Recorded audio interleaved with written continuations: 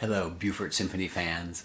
We're coming to you with another weekly offering of past performances, and here is a performance of Reed Tetzlaff performing the Beethoven Piano Concerto No. 4, the first movement.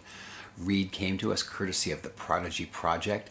We're honored to have had him in, and apparently we're not the only ones who thought he played beautifully. He has been named this month the Yamaha artist, and so he gets usage of Yamaha pianos. It's vindicating to know that we weren't the only ones who thought he played just beautifully. So here is Reed Tetzlaff, the soloist in Beethoven's Fourth Piano Concerto. Enjoy.